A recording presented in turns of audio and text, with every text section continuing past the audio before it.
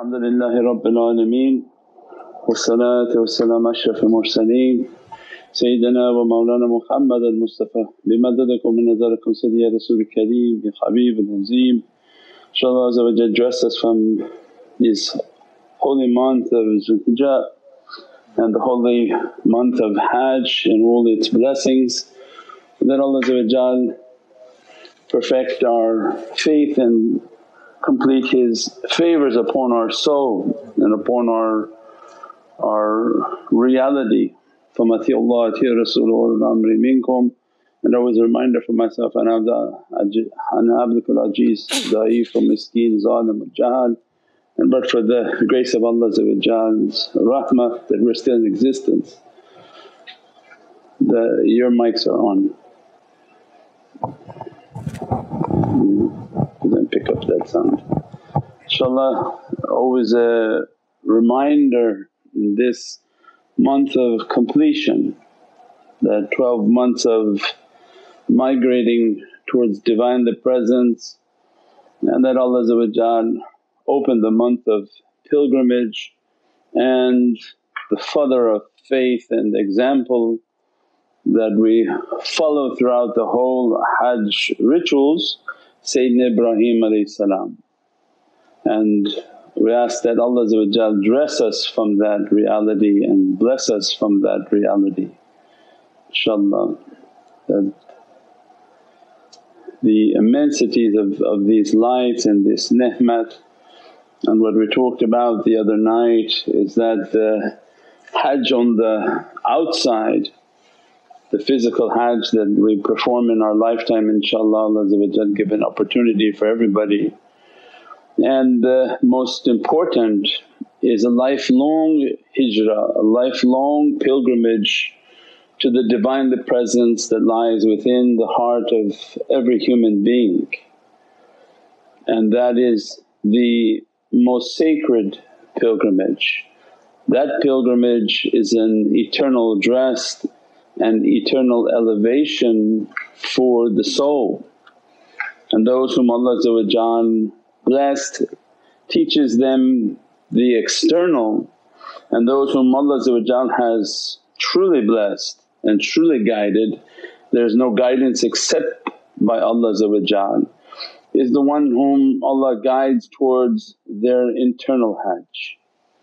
And that to understand that the qalb al-mu'min baytullah, that to raise themselves to a state of belief, the states of iman and faith in which they love Prophet more than they love themselves, and that their house become the house of Allah. And that's why they teach all of these realities and these blessings, so that this heart of ours to be cleaned, to be washed. Allah describes the Ka'bah throughout Holy Qur'an and the house of Allah to wash, to purify, to circumbulate. And we talked, it was probably last year, the reality of circumbulation, when we talked about that which you make tawaf around, is that what you really are focusing on in life. The haqqaiq of tawaf and circumbulation is that when you're circumbulating you're focusing. So just like when the believer makes a Hajj, a physical Hajj or Umrah, and they begin to make their tawaf, and they said that everything stopped for them. Every thought, every concern, everything of the physical world stops for them, and they feel alone with their Lord. Because as they're making tawaf, their whole focus becomes their relationship with Allah, and their running is not for dunya, their running is around the house of Allah and what that symbolizes. So then our life is that tawaf, and that's why the turuqs have many different ways to teach that. Naqshbandiya is with the knowledges and tafakkur, and Sayyidina Jalaluddin Rumi was about the sama, which was also the tawaf, but in a moving tawaf around your heart. The Sayyidina Ahmad Rifai Qaddasallahu Sirru was about the Hadra, was a standing tawaf in which the focus was the heart. All of the turuqs are teaching the same reality and Allah gave them different flavors. So all of them are focusing that this heart of ours is the house of Allah, is the love of Allah, and since Allah is not on heaven, not on earth but the heart of the believer, then Allah's presence is by the light and the love of Sayyidina Muhammad, so that the heart becomes filled with this ishq and this love. As a result these awliyaullah came by their guidance from Prophet to teach this tawaf that they're doing once in a lifetime, that we do it all the time. So the Mevlevis they make a tawaf around themselves, and that was the spinning, the whirling, the sama. They spin around the axis of their heart, because all of the turuqs are based on Allah in the heart, Ka'bah's in the heart, the realities in the heart. Instead of running around the black house, the ancient house of Allah, take your physicality and make your sama. And so with your left leg fixed and your right leg moving, you're like running around your heart. And then all the teaching was based on that, make your body to run after your heart. This satanic world is running the other way, it's pivoting on the other foot, right? Satanic world is telling your heart, run after your dunya, and that's why they changed the direction of their clock,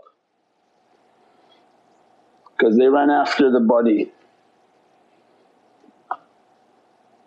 So they move to the right, they follow their heart to run around their body, and they force their heart to follow the body desires. And the turuqs come and teach, no, your body has to run after your heart, and that's why you have to clean the heart and you have to find the guides of the heart, because you may be spinning the wrong way. Most 99.9% of people, even they call themselves Muslim, they call themselves Jewish, they call themselves Christian, they call themselves whatever they want, 99.99% are spinning the wrong way. Even they think they accepted Islam or they accepted deen and they accepted religion. Shaitan still has them fooled and they're running after their dunya, and they force their heart to come along. Some do a little bit good, they do some praying, they do some zakah, but they're struggling. The turuqs, when Allah really wants somebody to be guided, that's why Allah what we say in Jumal, hadanallah nahtadi law in hadanallah. There's no guidance except if Allah guides you. So many people say, oh I came to Islam. Yeah, this is just the hello version, you just said hello.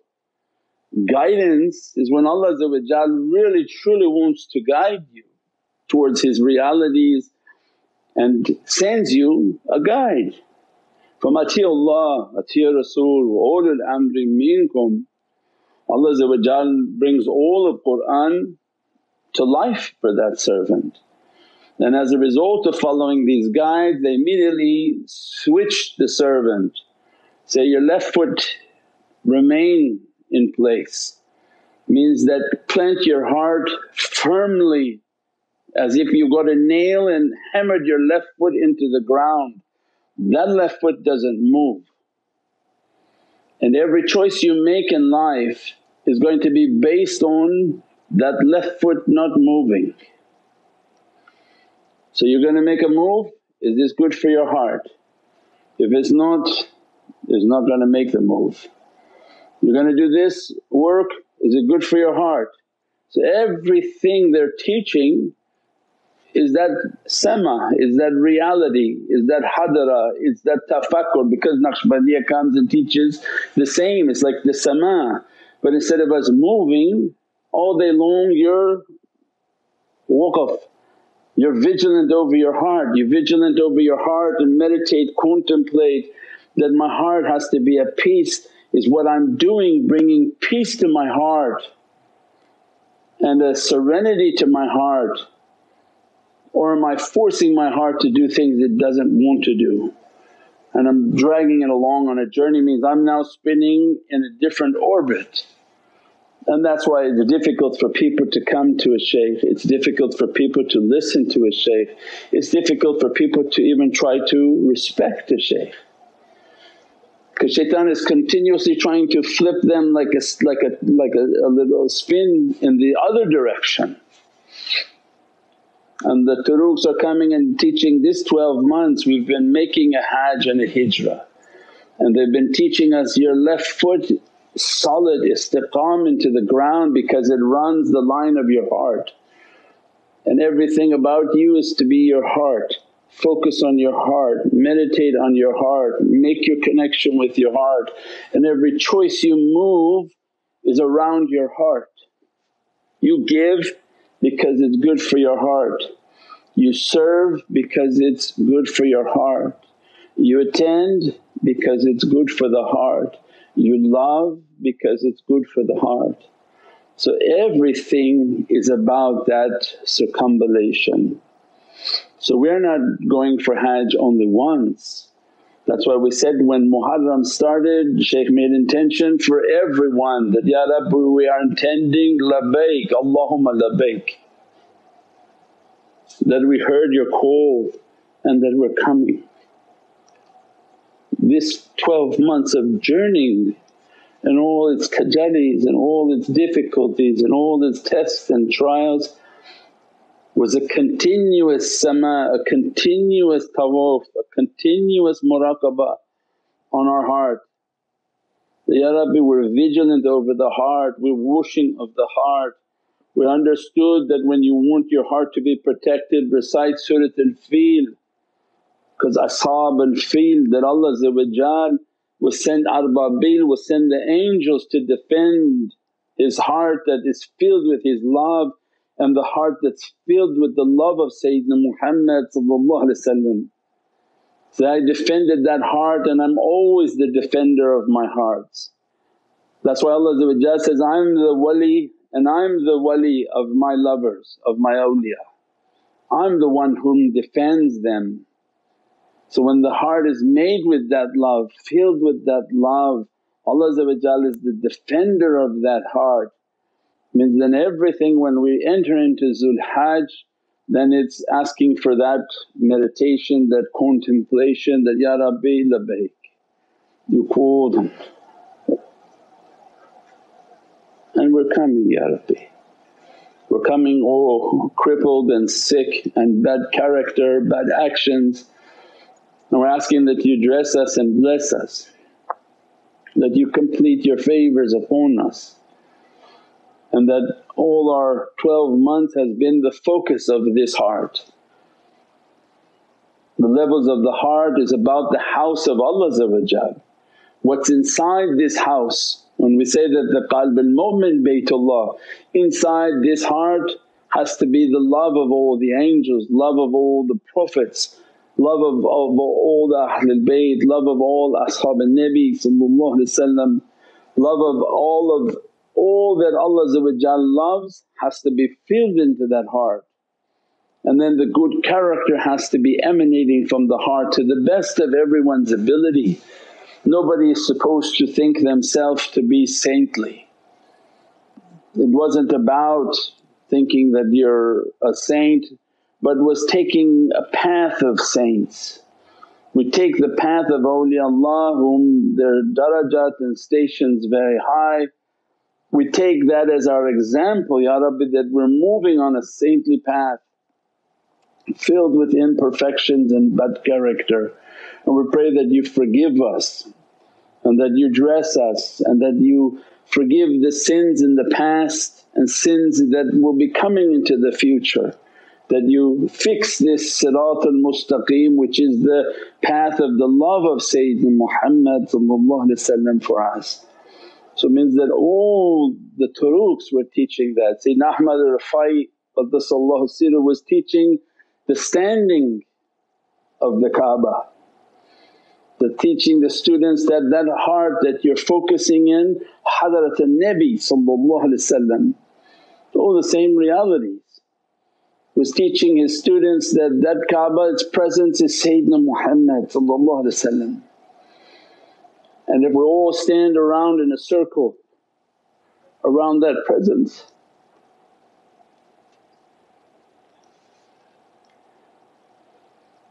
that's the Haḍra means presence, that's the presence of the Divine, their presence, that's the presence of oceans of power. And then taught the students that when they go back to their sessions, when they would stand up and begin their Haḍra means their presence, they were asking for the presence of Prophet. So all their salawats and their standing positions in the Qadris and Rifais and all of their teachings of the standing Haḍra was the same as the sama, was same as the Murāqabah. That if you want Allah's attention, you want Allah's presence, whom do you have to call to receive Allah's presence? Sayyidina Muhammad. That by calling the love of Sayyidina Muhammad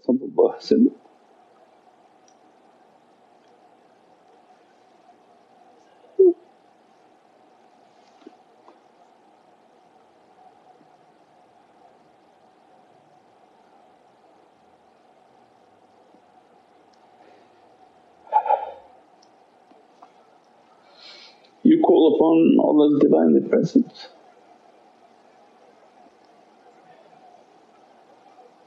If that holy soul comes to be present, then know with all your heart and soul Allah is present.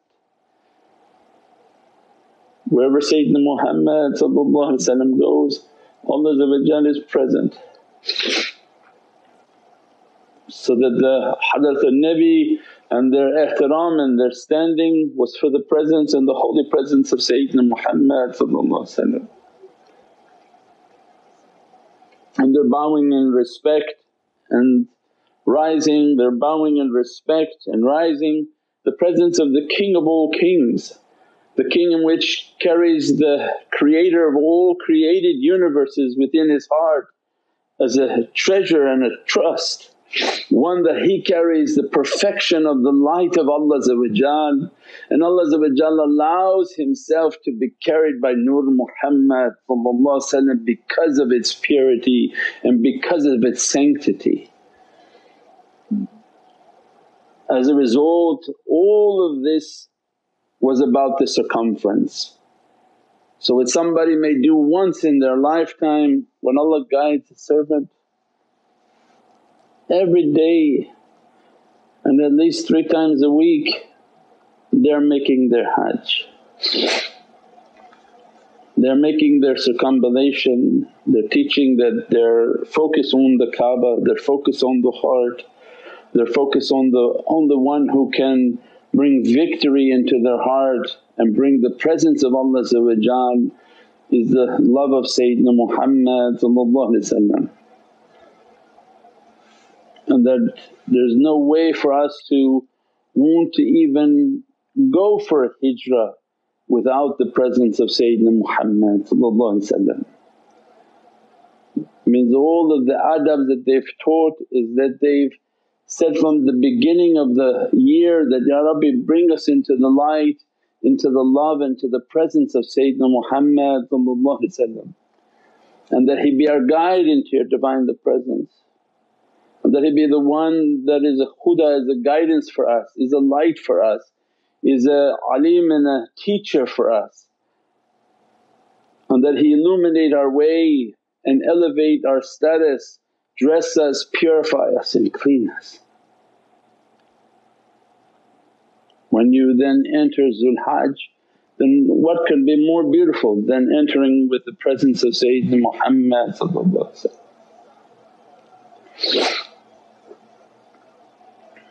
And the teachings of Prophet that you be with whom you love, that this path is only based on love. It's not based on do this, do that, do this, do that, but everything is based on muhabbat and love.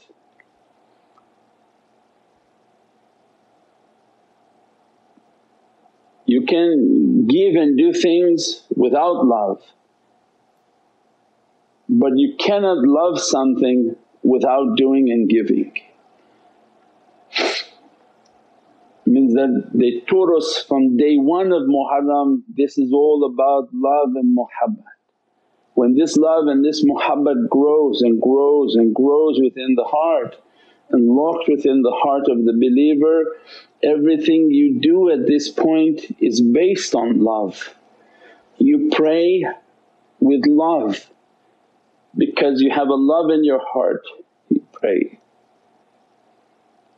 And the intention of that salah was based on muhabbat, and Allah won't judge it.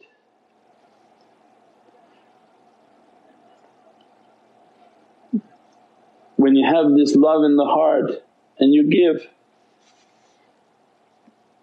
Allah doesn't judge the giving because it was done from love. It wasn't done through the aqal, it wasn't done with an intention for reward. That's why they said the niyat and the intention at the beginning of this journey was muhabbat and ishq. Ya Rabbi, I love you. I love Sayyidina Muhammad. Because of that love I want you to be happy with me. Ya Rabbi, grant my salah under your muhabbat and your ishq. Grant my zakah under your muhabbat and your ishq. Grant my khidmat and my actions under your muhabbat and your ishq.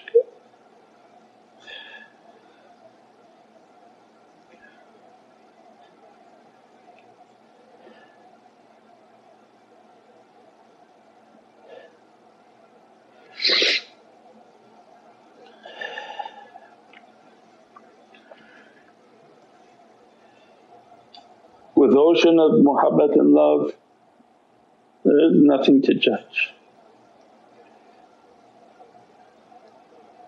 With muhabbat and ishq Allah inshaAllah feel the pity for a servant who comes poor to his door, that they came with love but they fell short in their actions. Like any father, when their children have a love but they're not able to accomplish, any father will pick up their child and fix them, clean them and perfect them just out of their God-given love. Imagine then the creator of love. This is not a lust that they're talking about a love for Allah's Divine the Presence. A love for the presence of Sayyidina Muhammad that opens every love, love of companions, love of Ahlul Bayt, love of awliyaullah. Because of that love we sought the company of awliya and shaykhs and teachers that would teach us about that garden, that would remind us about the garden, and that would make us feel that we're always in that garden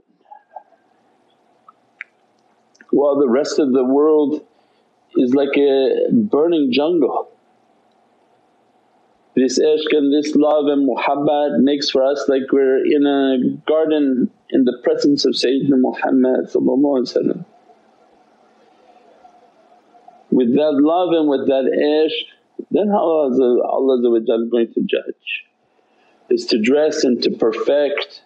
So alhamdulillah that the opening of the lights of Zul Hijjah and the blessings of these lights and the immensity of the blessings of faith and the perfection of Islam, the body iman, the soul maqam al-ihsan, the Divinely Presence within the heart of Sayyidina Muhammad. We pray that Allah dress us, bless us, ourselves, our families, our children, our communities, and all those who are falling short of their faith and their actions, that Allah attach them to us and ourselves, and by the love of Sayyidina Muhammad to reach them and intercede for them and bring them under his intercession, inshaAllah. بحرمة محمد المصطفى بسير سورة الفاتحة.